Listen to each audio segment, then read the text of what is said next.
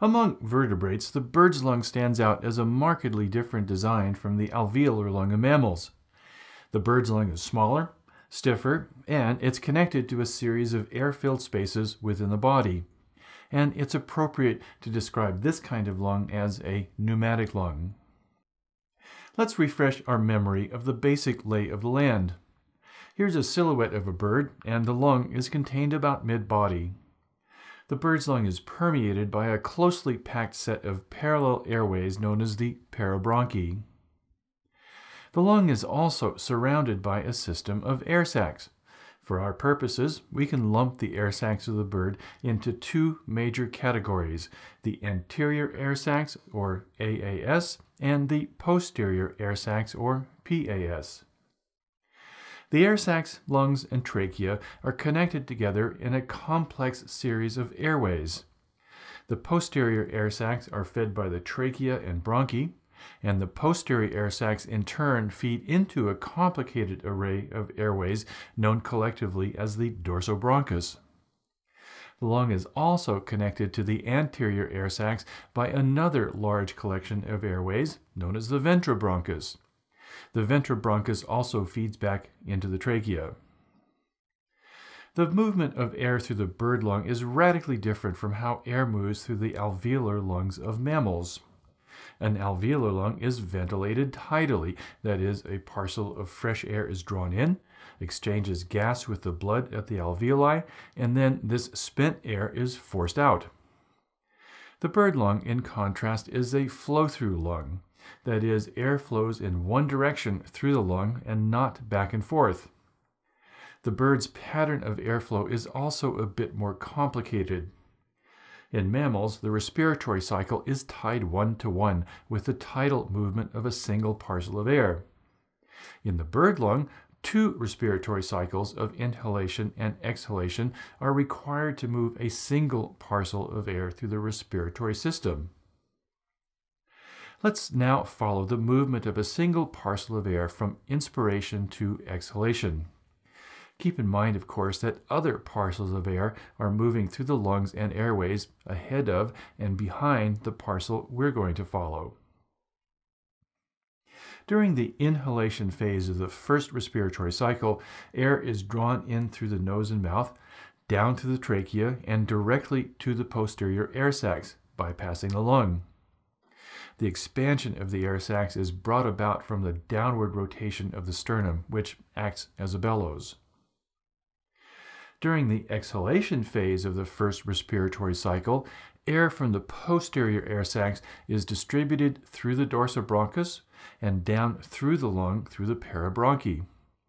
During this phase, oxygen and carbon dioxide are exchanged between the air and blood through a mechanism that we'll explore momentarily. The motive force here is the upward rotation of the sternum about the pectoral girdle, again a sort of bellows action. During the inhalation phase of the second respiratory cycle, air is drawn from the lungs into the ventrobronchi and then into the anterior air sacs. Finally, during the exhalation phase of the second respiratory cycle, air is moved from the anterior air sacs into the trachea and out through the mouth and nose. The parabronchi are where gas exchange actually takes place, so let's take a closer look at them.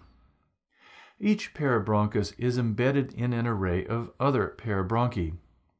Air flows through them from the dorsobronchus on top down through to the ventrobronchus on the bottom. Radiating out from each parabronchial tube is an array of very fine blind-ended tubules known as the air capillaries.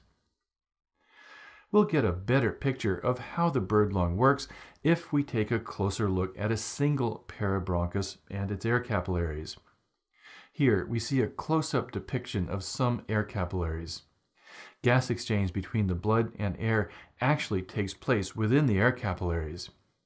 Air flows downward through the parabronchus, and deoxygenated blood percolates upward surrounding the air capillaries, becoming oxygenated as it goes. Let's take a closer look still at the fluxes of oxygen between the parabronchus, the air capillaries, and the blood. Here's a single air capillary extending to the right with a parabronchus on the left. Air flows downward through the parabronchus, and because this is freshly inhaled air, its partial pressure will be very close to the atmosphere's, PO2 sub A.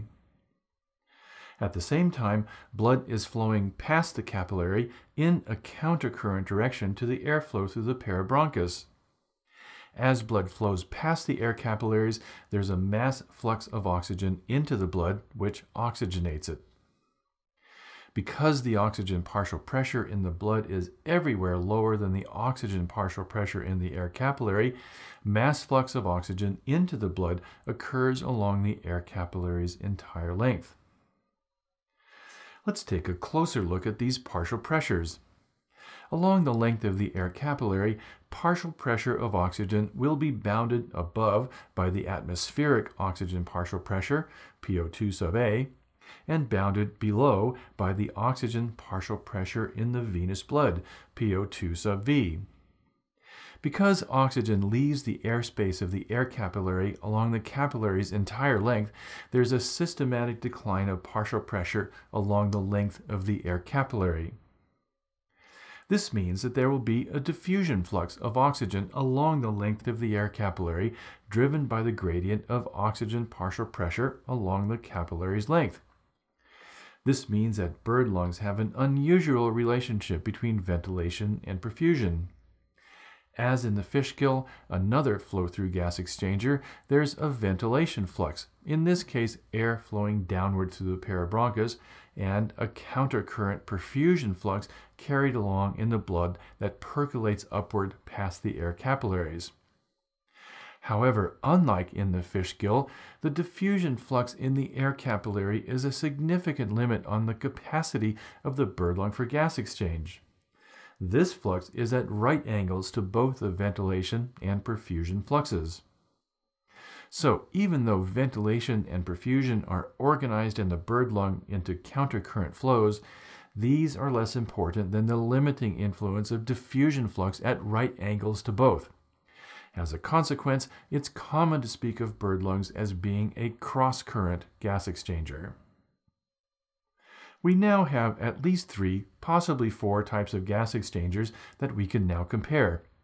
These are the countercurrent gas exchanger of the fish gill, the sac-like tidal lungs of the lower vertebrates, the alveolar lungs of the mammals, and the cross-current gas exchangers of birds.